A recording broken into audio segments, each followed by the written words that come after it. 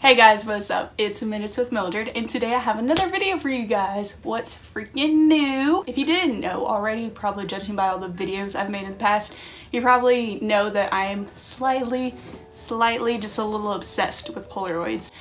Why am I out of breath? That was a lot to say. I am embarrassing.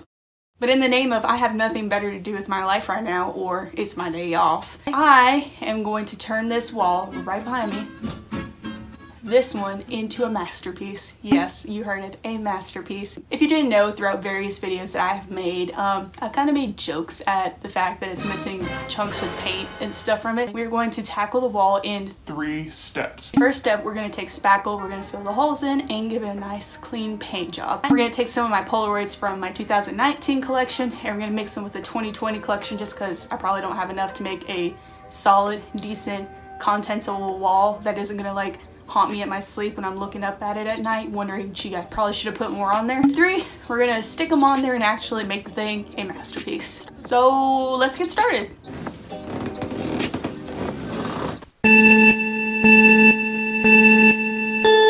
First step to this, you need to put your hair up. Alrighty, let's get started. So here is a quick flash of all the materials you will need. I'm not going to list them all out because I'll probably bore you all to death, but this is just going to be the main stuff you will need, and I'll just put it in the description box below.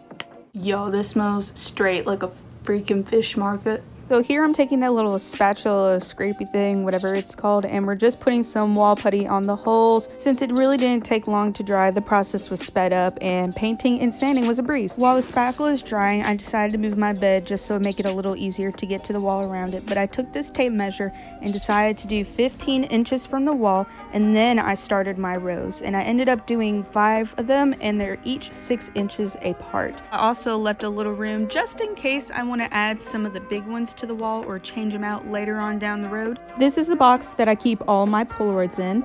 It doesn't look like much, but when you put it on the wall like I did my last one, it's a little too much. And this kind of made it a little incredibly hard which Polaroids I wanted to pick because there were so many. I also ran into the issue of whether or not I wanted to do an all white because a lot of my films are different colors or different styles. But in the end, I just started picking out the ones in sets that I really liked the most. And this is the joy of making a Polaroid wall.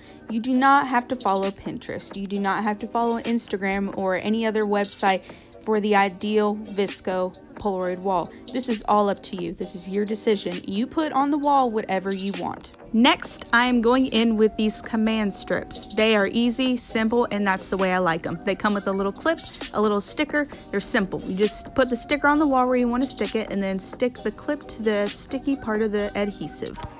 She is Krakatoa.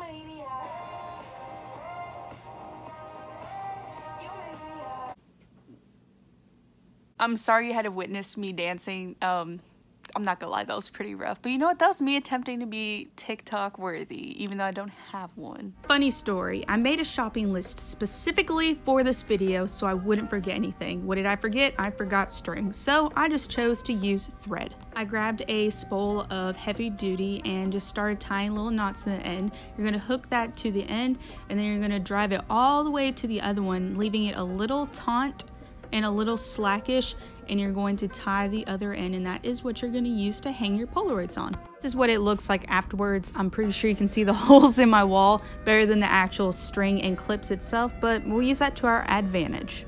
Quick demonstration, you're going to grab your binder pins and then you're going to grab your stack of Polaroids that you want to hang. I'm using binder pins because I had a good amount of them from my last project I did on LED lights, but this is how I did it so they sit flush against the wall. You're going to hook the binder pin on the top middle part and then you're going to turn it around and you're going to flip that back piece, and this is going to allow the Polaroid to sit flush to the wall and not move around. Now, when you actually do go to hang your Polaroids on the string or whatever you use to hang them up, you're going to feed that little metal part that you clipped on, you're going to clip onto the string.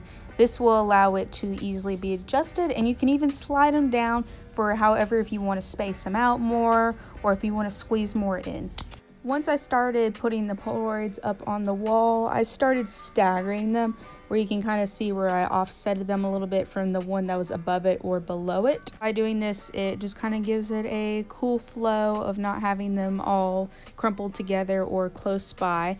I also ended up using close to almost the entire pack of binder clips. I only had a few left, but it was still missing something, so I took some Christmas lights that I've had previously and just clipped them on there and cut the strings as well. I turned the lights off and then it all came together.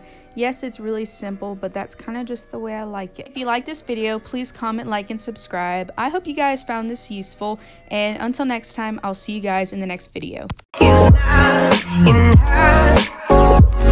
She's a Me. Me. Apparently this looks like a deer. No, that don't. It actually kind of does. He's just very thick.